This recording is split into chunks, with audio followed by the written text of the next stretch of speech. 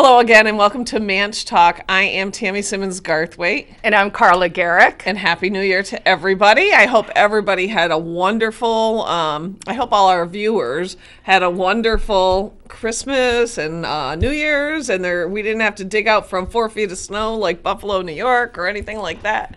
So...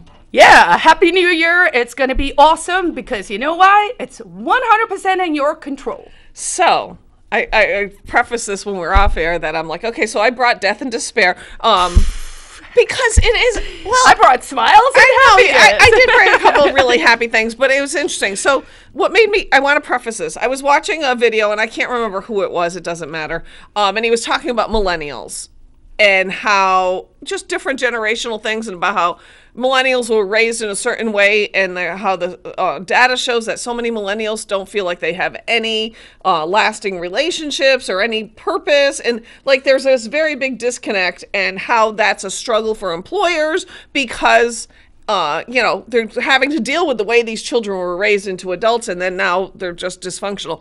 But the one piece that stuck out in there was that kids were told they could be anything they want to be, which sounds very uplifting. You can do anything you want.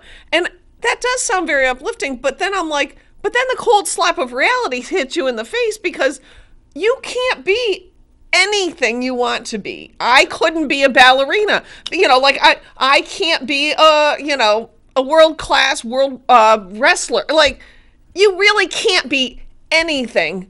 But you can strive to be all sorts of things, which leads me to my death and despair. So while we were off for a week, I mean, how much could happen in Manchester in a week? Not much, right?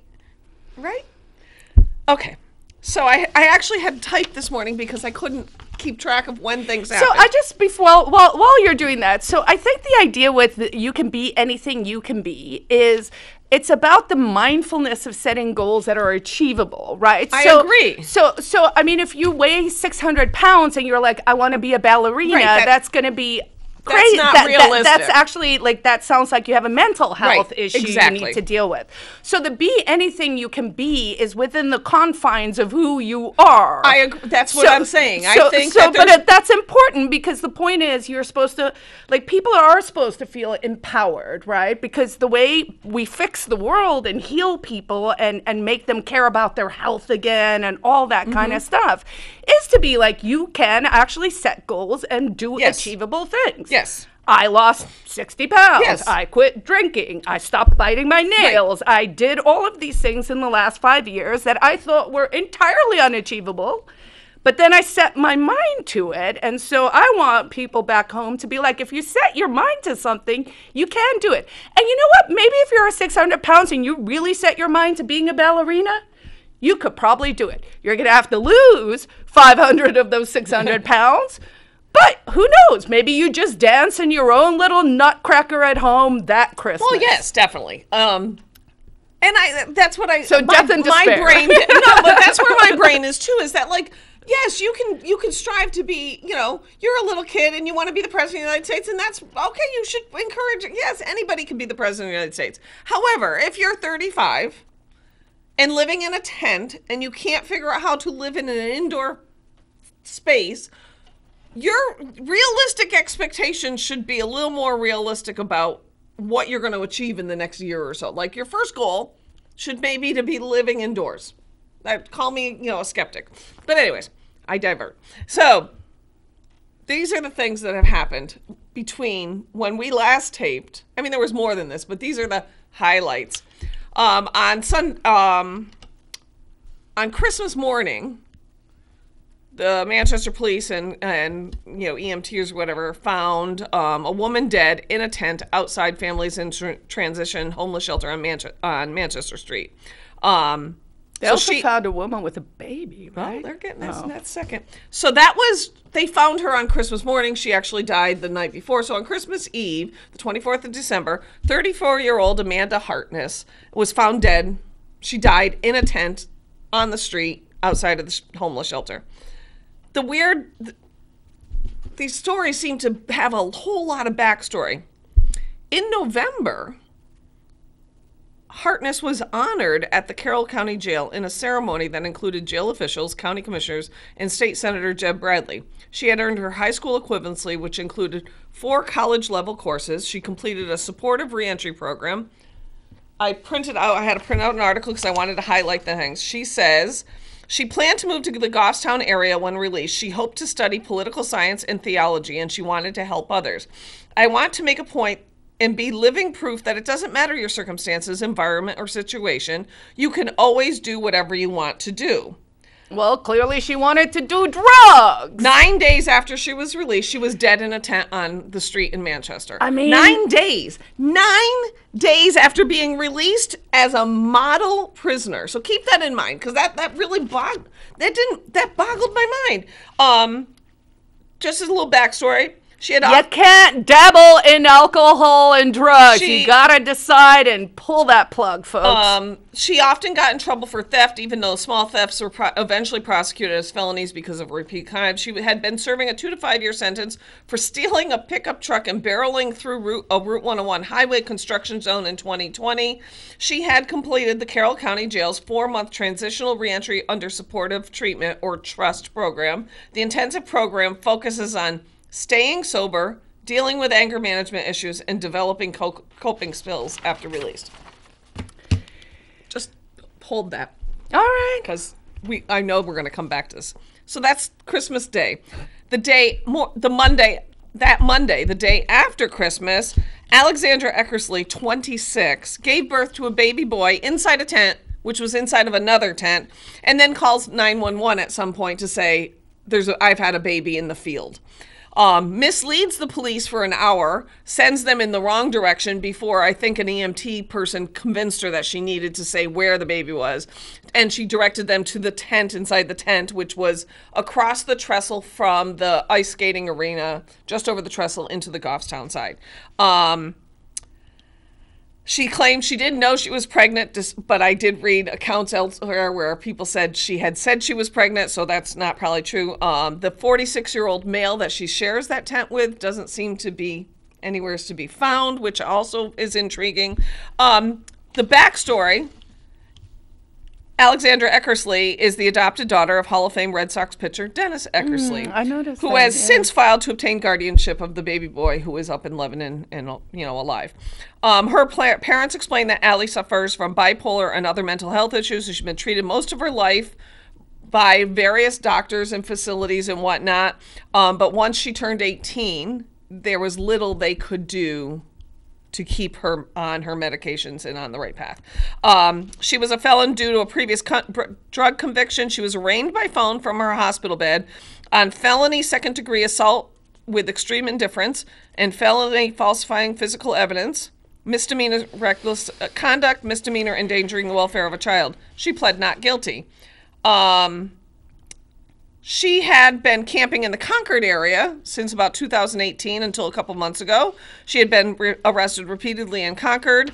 Not long after moving out of her parents' home in Massachusetts, she has been arrested on drug possession, theft, failure to appear, resisting arrest, criminal trespass, disposal of human waste charges, and bench warrants. In November 2019, she was accused of possessing methamphetamine.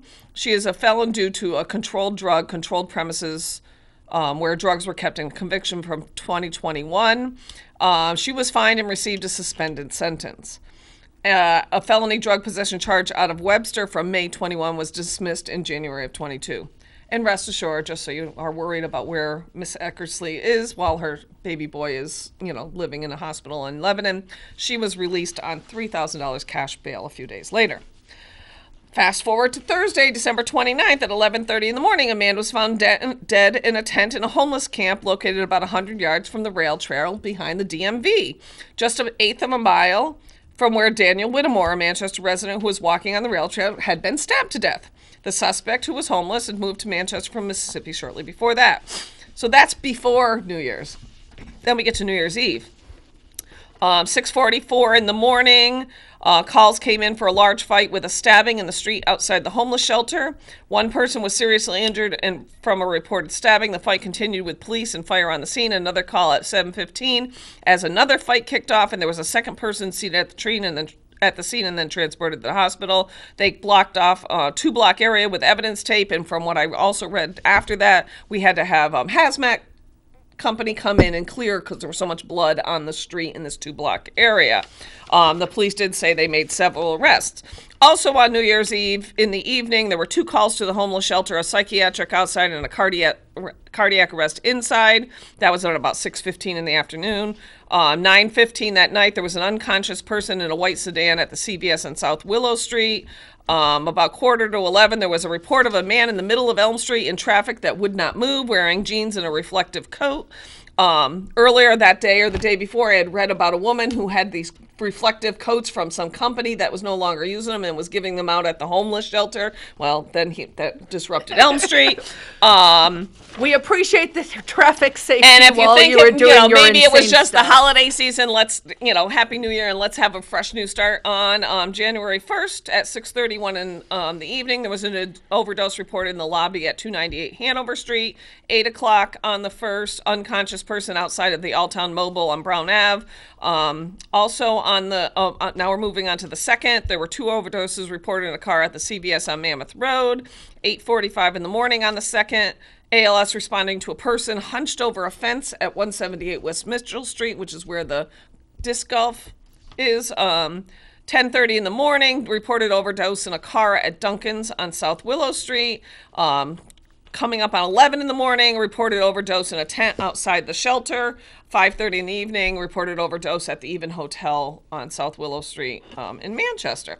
So we seem to have a problem here in Manchester, if anybody hasn't figured this out yet. And I don't know that anybody is actually got a plan to do anything about it. Well, I mean, I'll put you on the spot and be like, Tammy, what's the I don't solution? know. So we don't know what the But I'm solution is. not claiming to be in charge. But fair enough. I mean, clearly they don't know either, right? Like And anyone who's in charge doesn't know. They just hired a new homeless person And for the other one who quit because... And a person for a drug overdose specialist or something. So that person, if you actually go look at the article, I was like, wow, this is a sentence of jargon from start to finish that says nothing. It was literal nonsense. I was like, wow, did the AI chat GPT write this? Because it kind of sounded that way.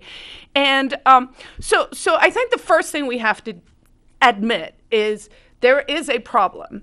I don't think it's just Manchester. It isn't, Look, but I've it been is to Boston. more predominant in Manchester and compared to other places in New Hampshire, where we live. Yes, because again, we've talked about this a lot. One of the things we can identify as a problem is if you subsidize these programs, you're going to get more people who come here.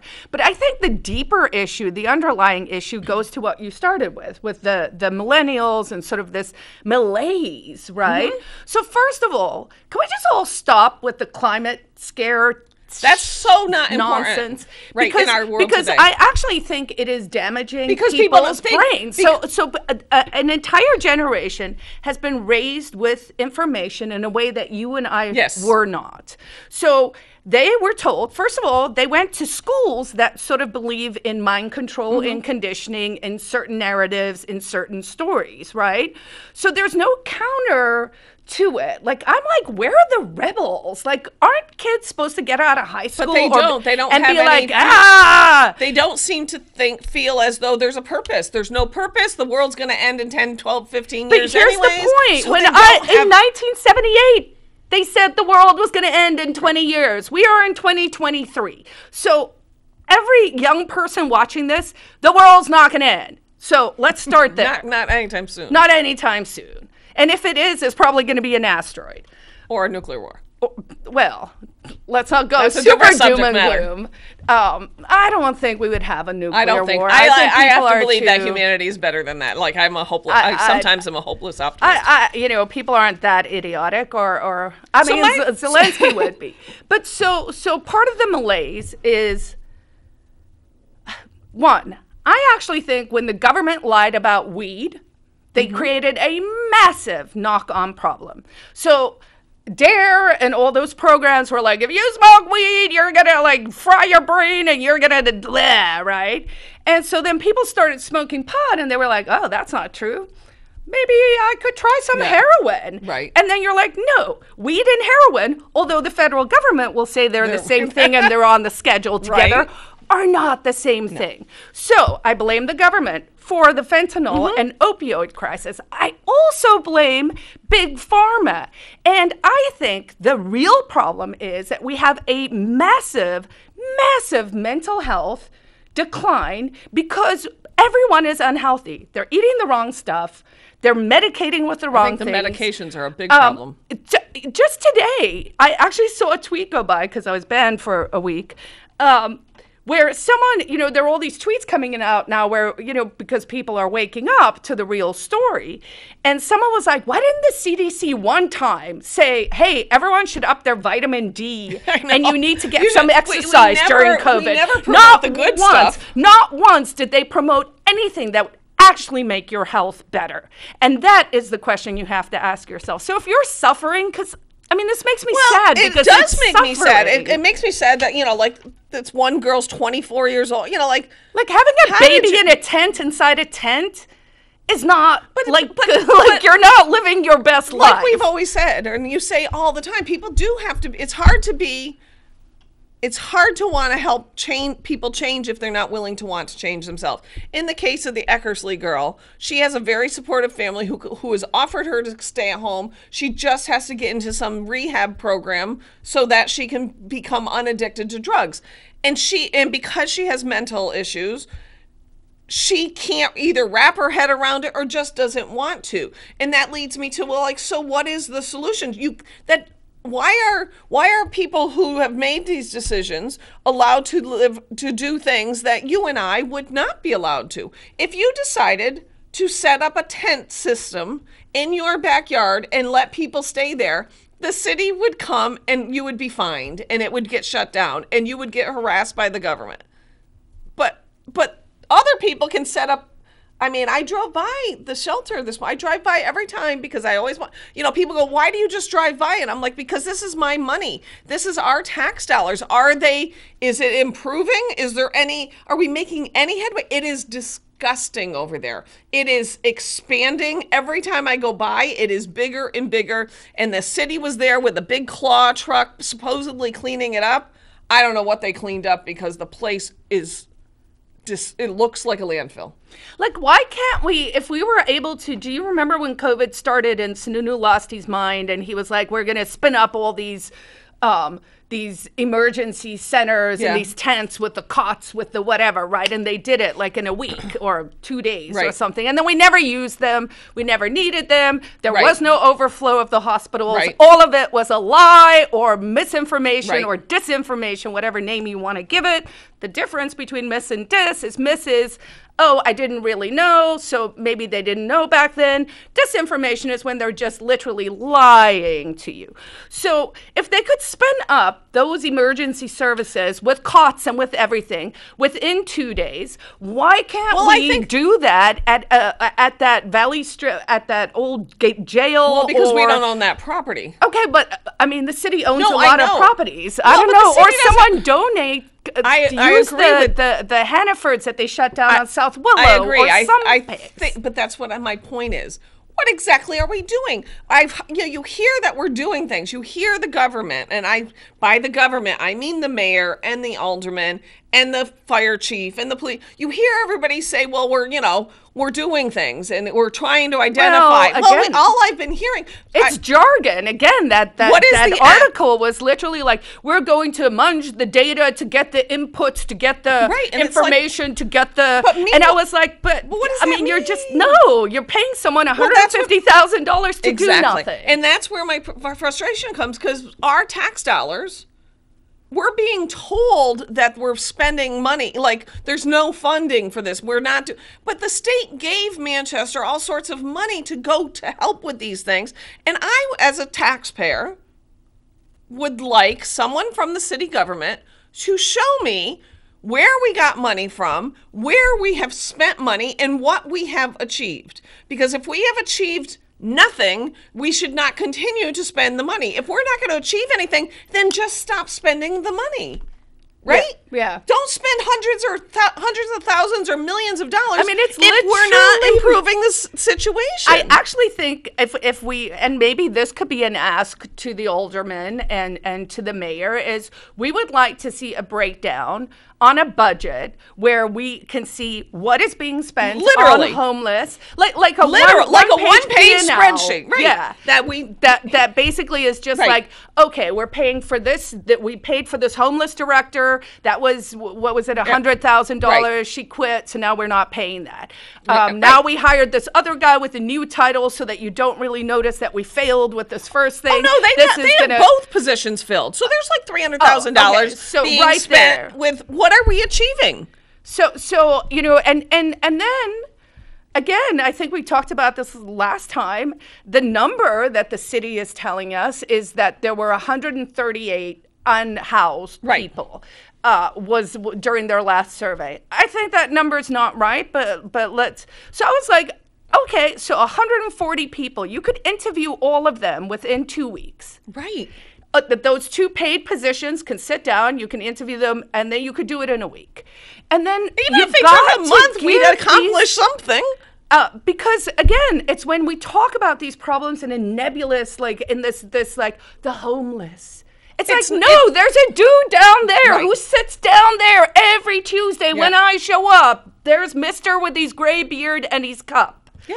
And so it's like, that's his person. Right. What's his story? Fix him. Right. Don't tell us and say we started the year with 140 unhoused people, and 3 months in we can report that we are at 130. And at least we can say, well, okay, we got 10%. Oh, okay. Yeah. I think it's still too much money for that amount of people, but if you can show me, but I don't believe our government looks at things the way a business would look at it. But they also don't look at it.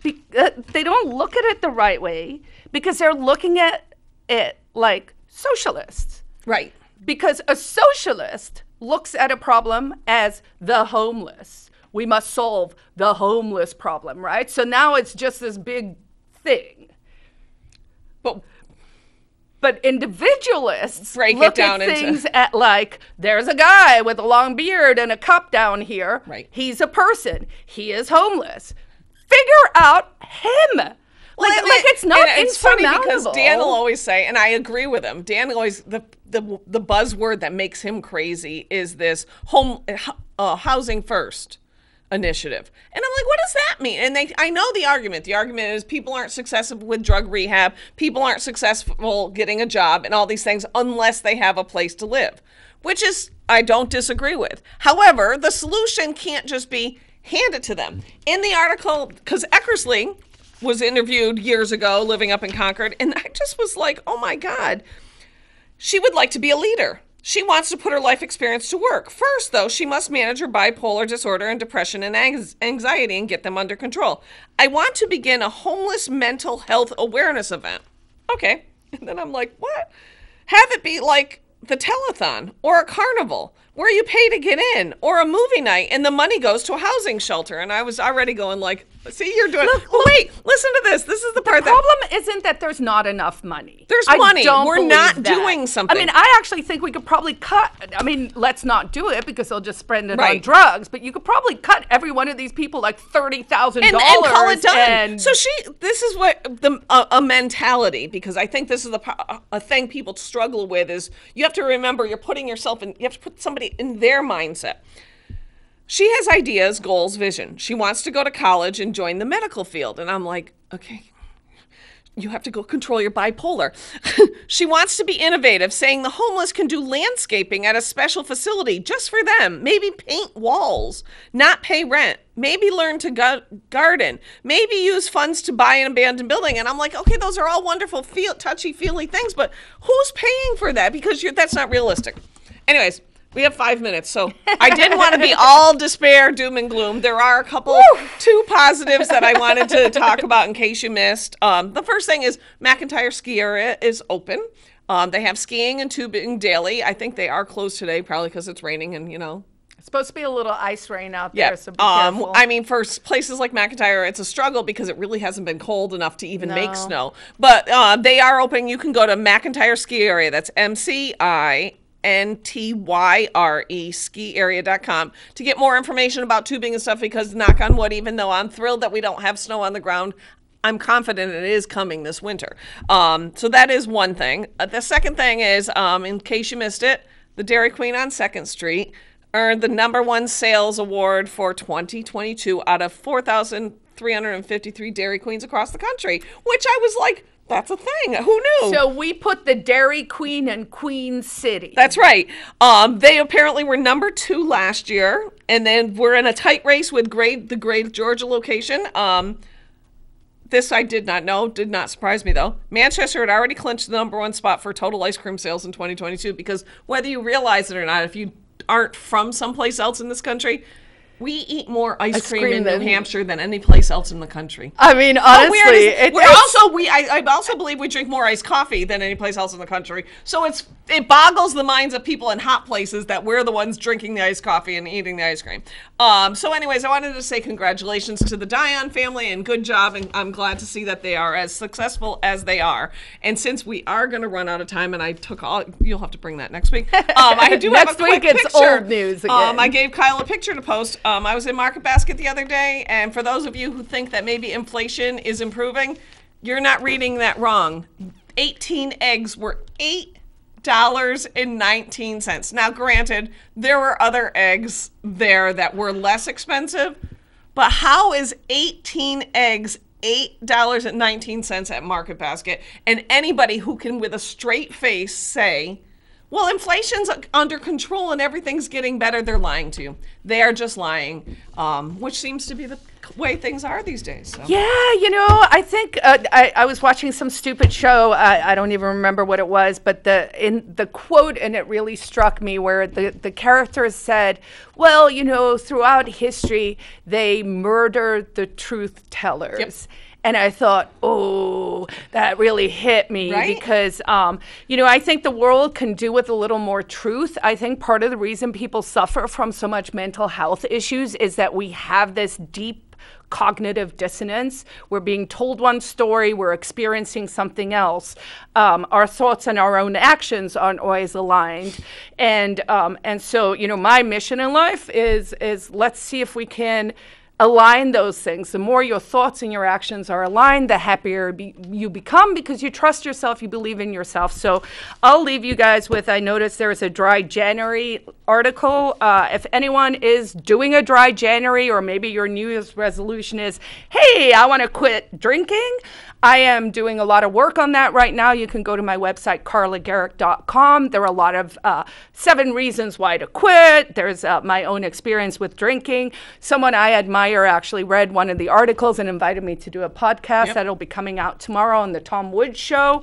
So if you're watching this show right now and you want some support and help and just, someone to hold your hand or to tell you you can do it, let us know in the comments on Facebook, and we will hold, or at least I will hold your hand. That's all we got. That's all we got. No snow coming up for the next 10 days, maybe some flurries or snow showers, but no significant accumulation.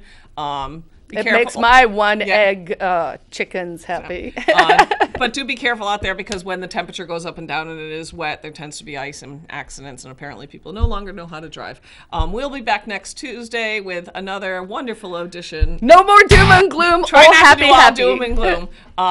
If you have any suggestions, email us at manchtalk@gmail.com. Otherwise, we'll be back next week. Take care. Bye.